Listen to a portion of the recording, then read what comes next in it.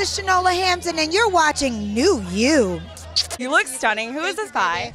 Christian Barriano is who I think I'm wearing tonight. Yes, that's who it is. Awesome. I love it. And the earrings? Beautiful. Don't even do that to me. I don't have one of those cheat sheet cards. But aren't they really pretty in the bracelet? Is that pretty? Gorgeous.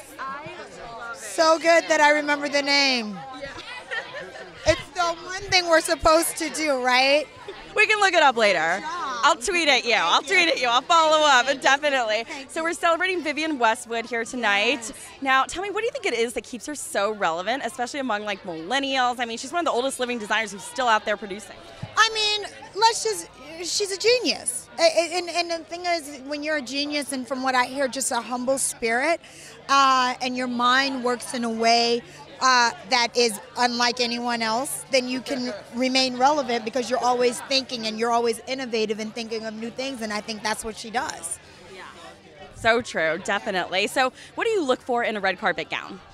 Well, right now, when I'm almost 6 months pregnant, I look for anything that doesn't make me look like a sausage stuffed up in material. That would be impossible. You look amazing. That would be what I look for. But you know, I like to change it up. Like I like color.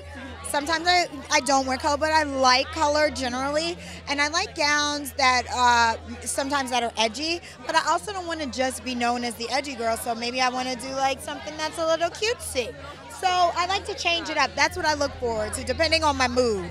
What's your advice for other women who are pregnant on the red carpet? Because there's been a lot of, hits with that and a lot of kind of like shunning up. I have no advice. Everybody do what the hell you want to do when you're pregnant and whatever you feel like doing. If you want to come with a muumuu on and some flats, do that. That's not my thing. With my first birth, I had a glaber, so I went to the hospital with the lashes and 6-inch heels and full makeup because I was like, when my baby comes out, I don't want her to see me looking crazy. I want her to be like, oh, Mom, look at your pictures once you had me. Look how cute you look. So that's just my thing. But everybody doesn't have to do it. Do what you want. And lastly, how's the rest of your Golden Globes weekend looking like? Very calm. I'm going to go after this event. I'm going to go home and relax and be relaxed the entire weekend. It's NFL playoffs. My team is in the playoffs, the Vikings.